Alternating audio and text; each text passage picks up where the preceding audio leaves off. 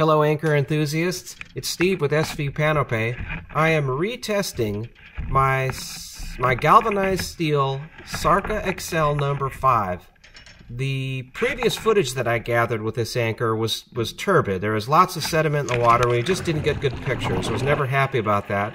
And another reason to retest is I've since added a testing protocol, and this guy just missed out. We are in my standard sandy mud testing location in 26 feet of water with 3.5 to 1 scope. Boat's backing down about 2 knots and the anchor laid over on its side initially but immediately digs in. Then drive the boat up and over the anchor at 3.5 knots. It's a rather violent simulation of a wind reversal.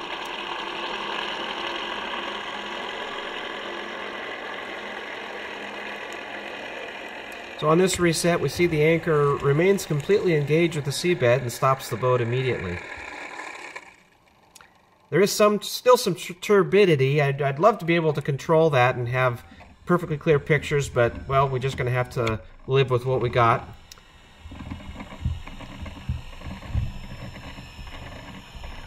And on retrieval, we see a fair amount of mud just attached to the toe of the anchor.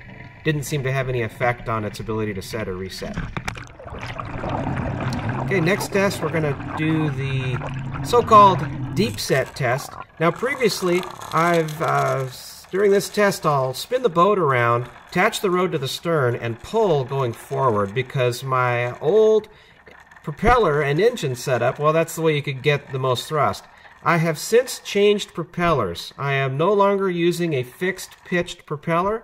I now have a feathering max prop. And the thing that's unique about these is they produce virtually the same thrust in forward or reverse. So to simplify my life, I'm simply pulling on this anchor in reverse. So for the initial set and to start off on this deep set test, I've got the engine at 2,000 RPM. Previously, I tested the thrust at 2,000 RPM at 330 pounds. Now, it'll be a little different. This prop isn't shaped the same as the old prop, but I think it's going to be within 10%, so let's just use the old numbers. I hold each of these power settings for 30 seconds.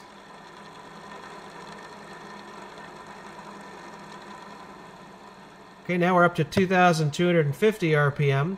That previously tested at 430 pounds of thrust. You can still see just a little bit of the fluke to the left there. A fair bit of shank is still showing. But pick a piece of seaweed and keep an eye on it. And, you know, that'll be a reference for you throughout these next few minutes. And it'll give you an idea of just how little this anchor moves in total.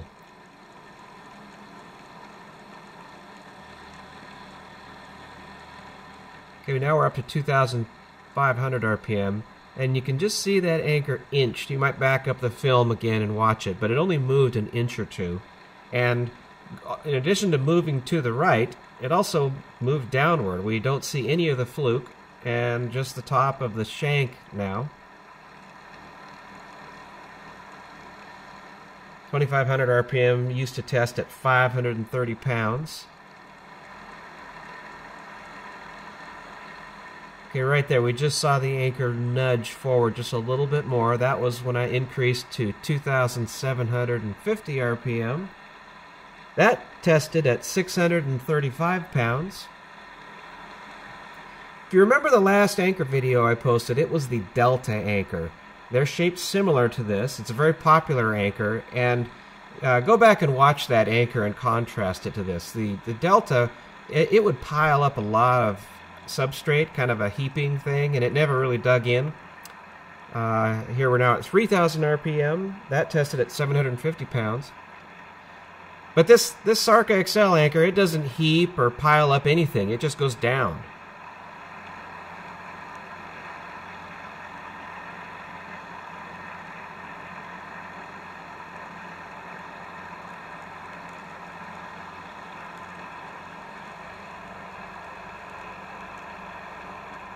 Anchor nudged forward a little bit. That coincides with the increase in power to 3,250 RPM. And previously that tested at 910 pounds of thrust.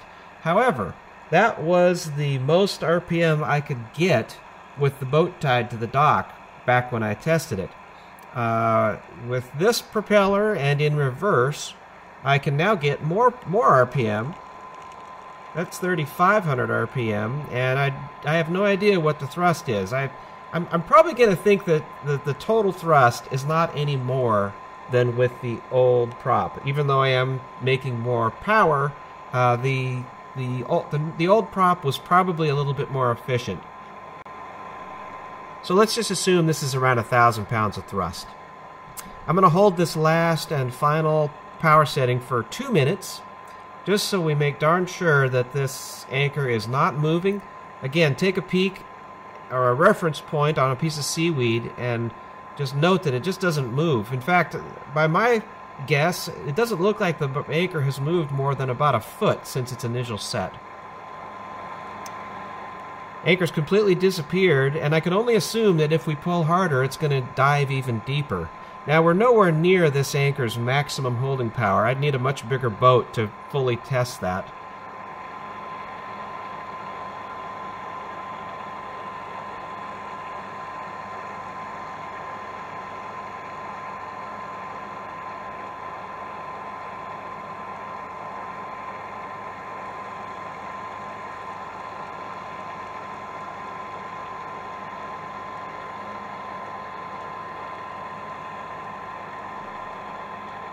And with the engine winding down, that concludes the test.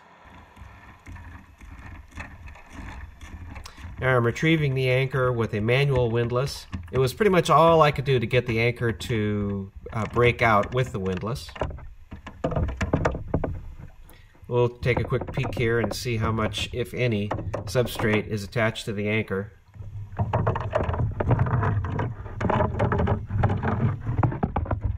And look at that, clean as a whistle. Okay, we're on to the final part of the video. So this is the test protocol that I added after my initial testing of this anchor a couple years ago, and it's nothing too different. All it is I use a down view camera which is real simple and very durable, and then I just simply repeat the wind or current reversal test 10 times. So that initial set was textbook. And we hear the boat driving up overhead at 3.5 knots. Slack comes out of the chain. First reset. Anchor looked like it stayed mostly engaged, but it did drag maybe 1 or 2 anchor lengths before it stopped the boat very abruptly. Here's the second reset. Again, we see the anchor rotating. That time looks like it moved maybe only 1 anchor length.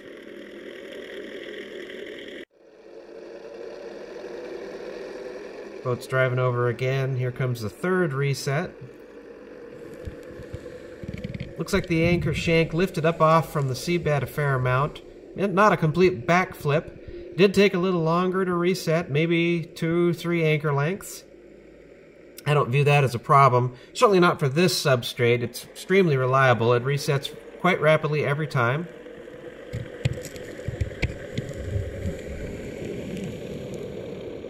Looked like it remained engaged for that fourth reset.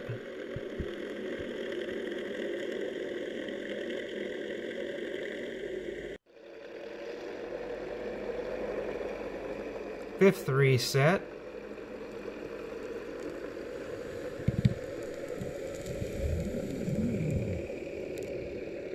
Didn't see much, but the anchor sure didn't move very far.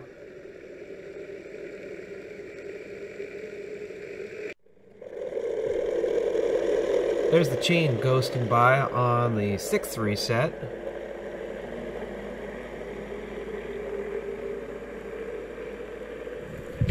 And with that chain going by real close, we got a complete backflip. Probably 3 anchor lengths or so on that reset distance.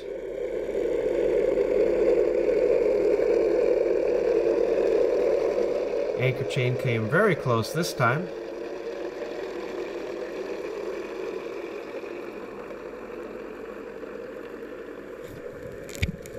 Another backflip. That seems to be pretty consistent. Doesn't matter which anchor I'm testing. If the chain comes right up over the anchor, you're probably going to dislodge the anchor.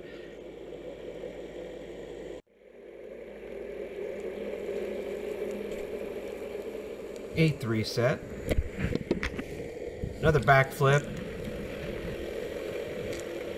I think the camera's partially fouled at this point. It's much lower, and we're really losing our visibility here. I think it's almost jammed into the mud here on one of these.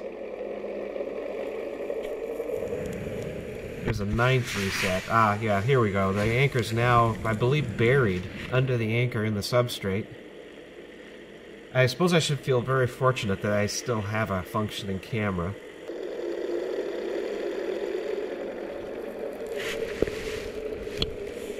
And on the 10th reset,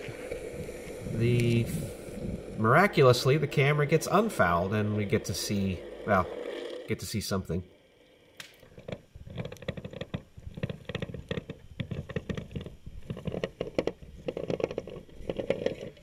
And here we are on retrieval. Again, a mostly clean anchor. So before we wrap up the video, I'd like to give a few comments I have about this anchor. One is the overall dimensions of this anchor are long, and it adds more than 6 inches to the overall length of my boat when compared to my spade anchor. Next, I can say that this Sarca Excel Anchor is built better than any other anchor I've tested. Now, this is just my opinion, but let me explain why.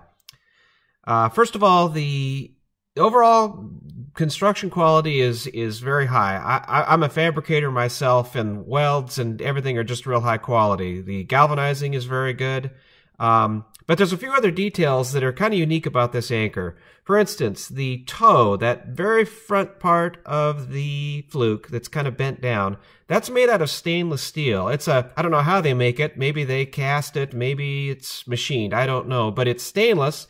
It's welded onto the fluke, and then the whole anchor's galvanized. The beautiful thing about that stainless toe is that it can be kept sharp. It comes from the factory sharp, and if it gets dull, you can resharpen it with a file.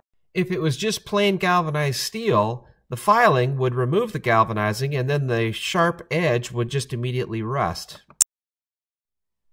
This anchor has a weighted fluke. You don't see it in this picture, but underneath the fluke, there is a big solid lump of steel. It's molten steel that's poured into a cavity, and the thing that's great about this is, unlike anchors that are weighted with lead, when this anchor needs to be galvanized, you do not have to melt lead out and then re-pour lead back in. This is just one big lump of steel. And because of that, you can assume that this fluke is virtually indestructible. I've covered shank strength in other videos at length, but it's my opinion that this shank has just the right combination of thinness so that the anchor can penetrate easily. It uses very high strength metal, but it's got sufficient height to be quite strong, and it's a nice balance of weight and strength and ability to dive. The last thing about construction quality that I really like about this anchor is very simple. It's one piece. I just love my spade anchor, but I wish it was not a two-piece anchor. I do not need to stow it below. It's my primary bow anchor, and it relies on a bolt. I think it's completely secure and perfectly strong, but it's just one more thing that I have to think about. Golly, is that bolt in place? Is the cotter pin in place? If it was just welded together like this Excel anchor, it's just one less thing that I would never have to consider. My final comment will be about performance. This anchor has set and reset every single time I have tested it. It's wonderful. However, there are two anchors that I have tested, the Spade and the Mantis anchor, that set faster and more aggressively. Now, for the substrates in my cruising area, I don't think this is an issue at all. However, there may be other areas with more challenging substrates where this anchor may be at a disadvantage to other faster setting anchors. That's all I have for now. As always, anchor safely, and so long.